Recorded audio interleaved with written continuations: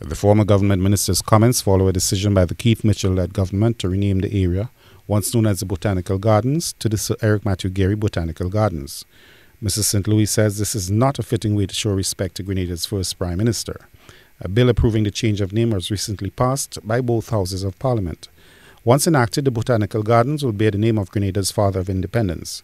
Speaking in his personal capacity, Phinsley St. Louis says his first concern is that the location, now home to the ministerial complex, is no longer a botanical garden. Now to tell me that we are going to name the Botanical Gardens after Mr. Gairy, it's not a Botanical Gardens we have.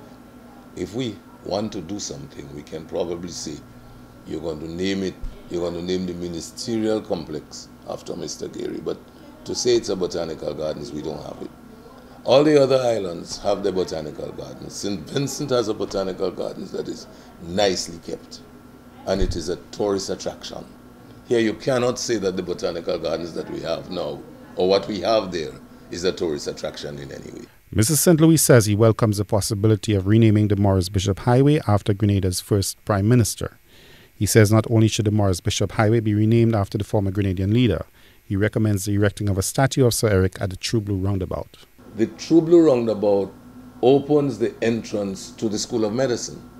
The School of Medicine was brought in here by Gairy. Today it controls perhaps 25%, I'm told, of the GDP of Grenada today.